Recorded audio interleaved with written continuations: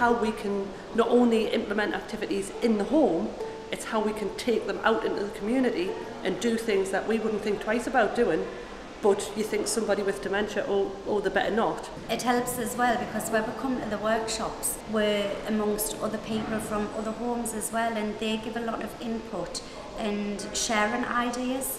Whereas like if we're just like back at our home, we wouldn't have that. We're like on our own.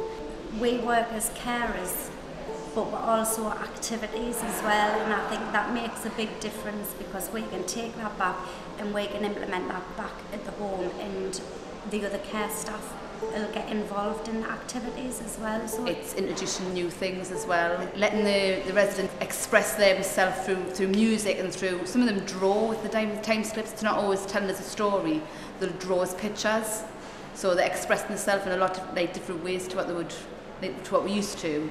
I know how to, with music, obviously I'm involved in a lot more music therapy at work, a lot more visual aids at work.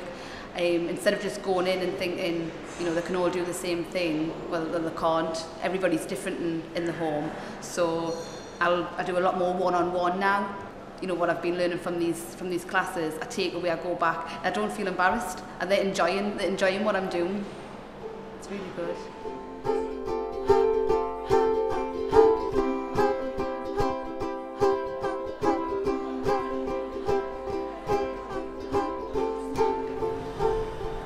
Just about the time when I was appointed an activities coordinator, I got a phone call from Equal Arts asking if they could come and meet me to talk about creativity matters.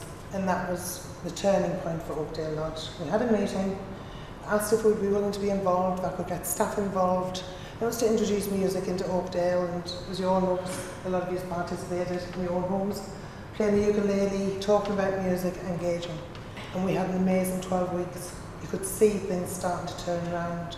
The staff were happier, the residents were happier, families were getting involved, and it really had a positive impact on Oakdale. And the comments were coming through from families, you know, how good Oakdale was. At the beginning of the year, I was getting inquiries about beds, etc. And when you ask, how did you hear about us, it's usually, or it always was, oh, the social worker gave me a list.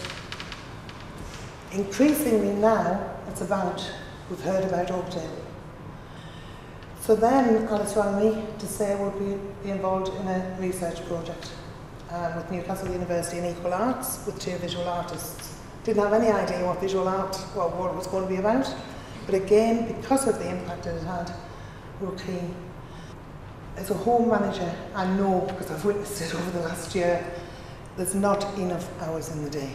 We've had 2 weeks, and the impact it's had on residents and staff has been amazing. I just can't tell you what it's like. For managers, the payback, happy residents who it affects their health and well-being dramatically, happy families who are now starting to get involved, and they're always in Oakdale now asking if they can do things to help. I've now got people applying for volunteering, and I've got a waiting list of 8. And we've got a full page write-up in the Care Industry News.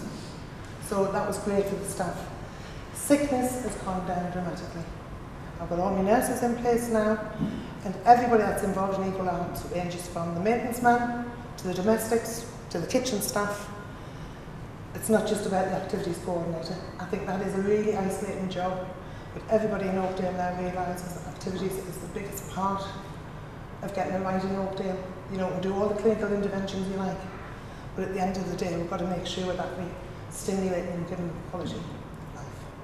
And it works. Try it, invest the time, you'll not regret it.